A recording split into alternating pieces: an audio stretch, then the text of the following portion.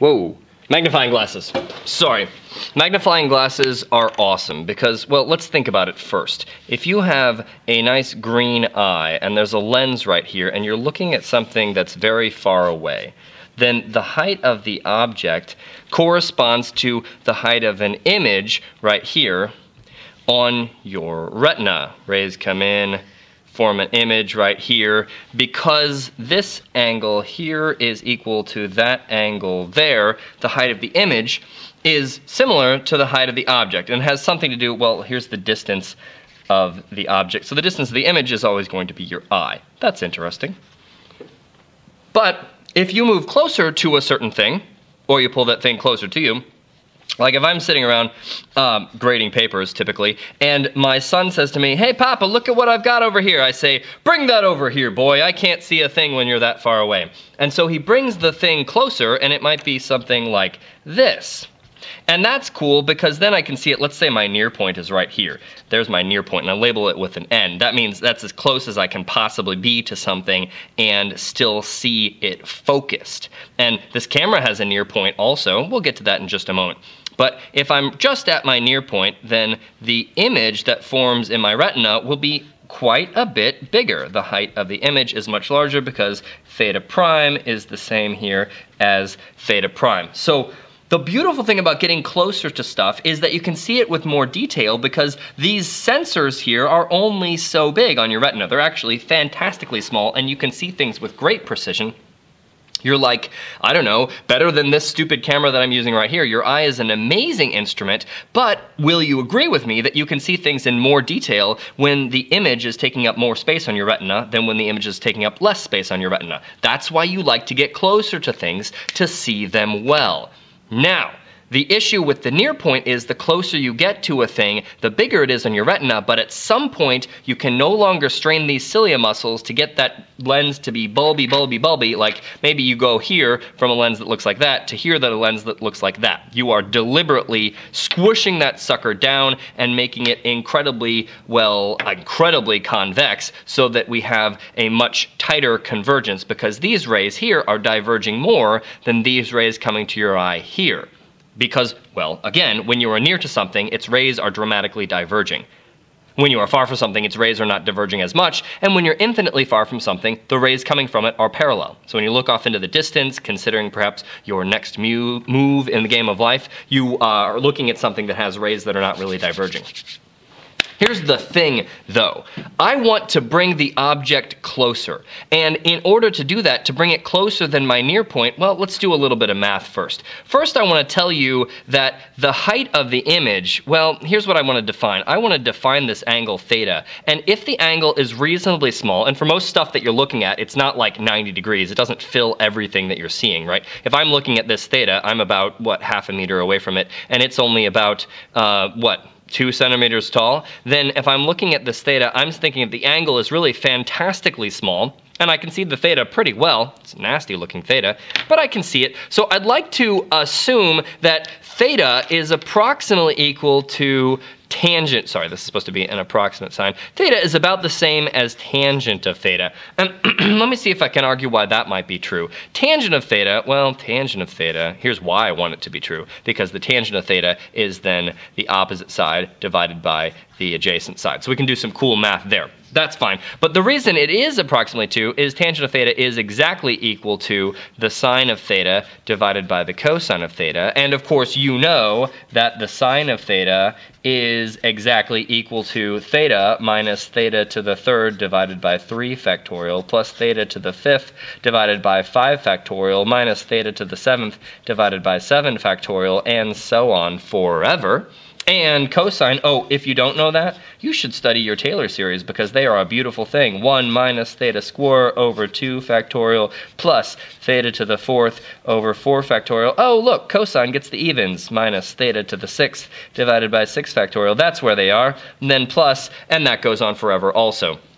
But these terms are progressively smaller and smaller, especially for angles that are less than 1 radian, because I've got the numerator getting really small as I'm squaring and, well, multiplying higher and higher powers of a very small number, and I'm dividing by this enormously increasing denominator. Do you have any idea what 70 factorial is? It won't fit on my calculator. My calculator thinks for a little bit and it's like, shut up, I can't do that. And these also are getting fantastically small as each progressive term gets further down this series, an infinite series nonetheless. Each of the terms gets smaller and smaller. So let's say we drop this one and we drop this one right up in here. And I'm going to take those two equations then. This one says sine theta is about theta, and this one says cosine of theta is about 1, and I'm going to plug them in here. So this is approximately the same as theta divided by 1. And that's cool because that's theta. That's why tangent of theta is about theta. Here's another reason.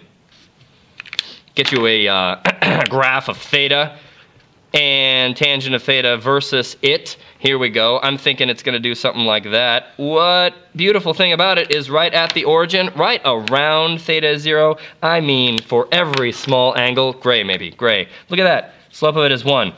It is in fact there that tangent theta is just about the same thing as theta. If you start diverging from that line like there and there, well, I guess it's no longer true here. There's some difference between them. Those are these terms creeping up in significance because the powers of theta and theta gets bigger, so we get a more of a distinction between tangent of theta and theta. But perhaps I digress. My point is, I can say that theta is about the same thing as the height of the object divided by the distance of the object. And the frustrating thing is, here's the frustrating thing. The closer you get, the harder it is to focus, until ultimately you can focus no longer. So the beauty of a magnifying glass is this. You notice that, well, did I tell you that I collect coins? And this is not that fancy of a coin. It's from 1951, and it's a US quarter. But the cool thing is somebody paid me a quarter for something, and they dropped this off on my desk, and it's made of pure silver. Yes, awesome. Every quarter before 1964 is, including 64? I think including 64. Anyway, I'm gonna bring this up here, this pure silver quarter. It's worth like $4 or something. And I'm gonna bring it up here, and I'm gonna point out to you that we can no longer focus when it's this close, right? See that? But I've got a lens. See that lens right there? And I'm gonna set that lens on top of the quarter as we get up here, and I'm gonna say, well, can't focus, right? We're really close. Ooh, the quarter is subtending a large angle on the sensor inside this camera. And I'm gonna put this in right here, and I'm gonna point out to you that, whoa, we can now focus. Because what I've done is I've formed an image of the quarter that's infinitely far away. The image is infinitely far away, and I can use it as a magnifying glass now because even though the quarter, here's the quarter without the magnifying glass, even the quarter is fantastically close and the camera is trying to get it to focus, it can't because it's so dang close. With that magnifying glass, the image is infinitely far away, so the camera's like, oh shoot, it's easy to focus infinitely far away, and your eye feels the same way. Look at that. Isn't that beautiful? Now, let's draw ourselves a little bit of picture of that sort of thing. Ooh, it sounded like silver too. That's fun. Okay, so here's my point. If you have an object a certain distance away from your eye, here's your eye, and we're at your near point. This is the best option that you can do without a magnifying glass. If the object is at your near point, then this distance is n. And the height of the object is right there. You want to be able to do this situation right here, where you're looking at the object and it's inside of your near point. So here is still your near point, but you want the object to be something like right here. And you would certainly agree that if we do the angle, we look at the angle right here, and therefore the angle that will be subtended inside of your retina as well. This angle here we'll call theta, and this angle here we'll call theta prime. As we're coming in through here, and you see that the image inside your eye is much bigger, you want to be able to put the object inside your near point, but the only way we can do that, this is going to be theta prime, and that's theta right there, is to have a lens in here that causes the rays not to so dramatically convert or diverge, because they're diverging too quickly for you to be able to get them into an image. So we need something up here that's going to cause them to converge down a little bit, and the way to do that is with the color orange, I think. We put a lens right outside of our eyes and say, no, you're going to have to bend in a little bit more, so these rays that were converging really were diverging really dramatically are brought in a little bit. In fact, oftentimes they're brought in exactly parallel, and then as they reach your lens causes them to form an image right on your retina. That's awesome. Your lens and the outside lens, this is the magnifying glass.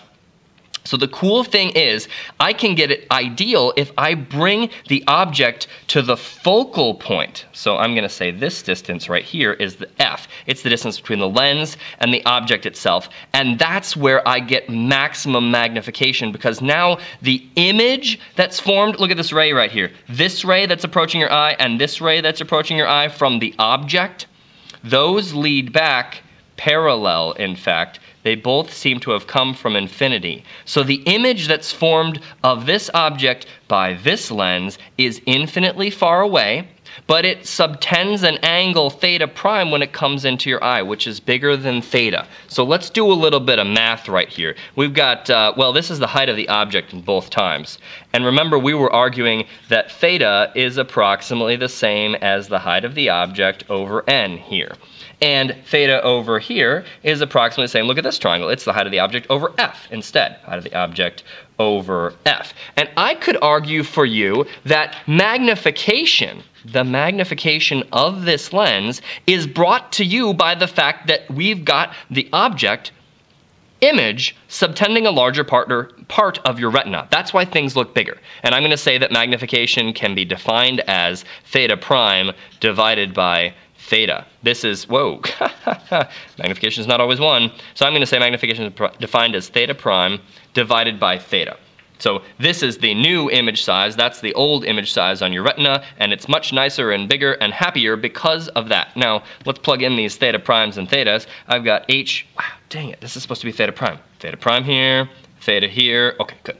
So I'm going to say h naught over f divided by h naught over the near point. And so the magnification of a lens, if it's used properly, there's a magnifying of a magnifying glass, is just n over f. And since your near point is bigger than the focal length of the lens, you can get significant magnification using these suckers. So question for you, which one of these will be better? Which one of these will be better at magnifying? You tell me. All right, goodbye. Height of the object corresponds to the height of an image right here on your retina. Rays come in, form an image right here. Because this angle here is equal to that. Whoa, magnifying glasses. Sorry. Magnifying glasses are awesome because, well, let's think about it first. If you have a nice green eye and there's a lens right here and you're looking at something that's very far away, then the certain thing, or you pull that thing closer to you. Like if I'm sitting around grading papers typically, and my son says to me, hey Papa, look at what I've got over here. I say, bring that over here, boy. I can't see a thing when you're that far away. And so he brings the thing closer, and it might be something like this. And that's cool because then I can see it. Let's say my near point is right here. There's my near point, and I label it with an N. That means that's as close as I can possibly be to something and still see it focused. And this angle there, the height of the image, is similar to the height of the object and has something to do, well, here's the distance of the object. So the distance of the image is always going to be your eye. That's interesting. But if you move closer to a